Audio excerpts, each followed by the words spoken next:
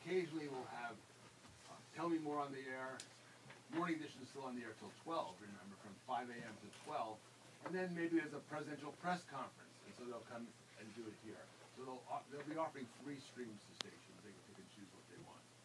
All these consoles and all the studios can be live studios, and everything can be controlled from different consoles. Everything is software driven, so I can assign one of these faders to control a studio down the hall if I want to. Sorry, did you say all things considered were here? No, an exact studio down the street, okay. down the street, down Okay. the way. So everything in this building is going through something called Newsflex.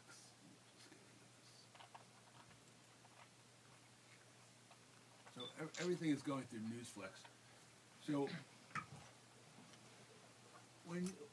So we could look at the rundowns for the shows in here. Everything is integrated with all the stations too. The stations could look at this stuff as well. So what's today's date? 15. 15. Oh, 15. Wow. Okay.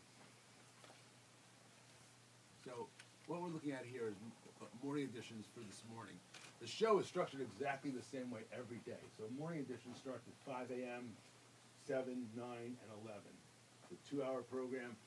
The beginning of the show at 5 a.m., the host says, I'm Steve Inskeep, I'm Renee Montaigne. Today is November 17th. You hear a couple little audio teasers of the stories. And then they say, and now this hour's news. Now we're exactly 1 minute past the hour.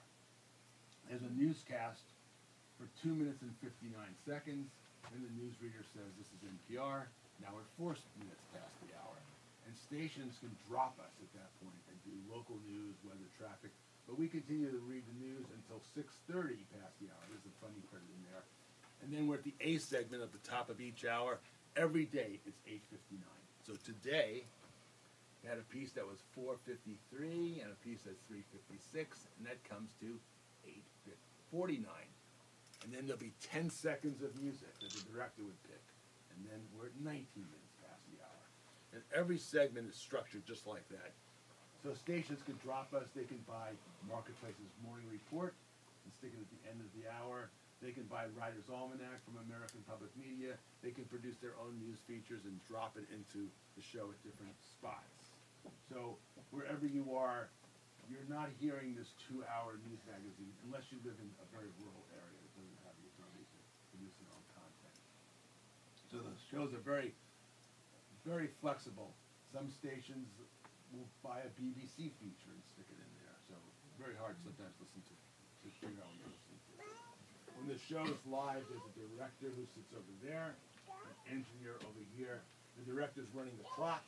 So if the first segment of Morning Edition was up there, the top clock would say 8:59. If the next first story was 4:30, the bottom clock would say 4:30. It's all counting down to 0, and they're resetting the clock.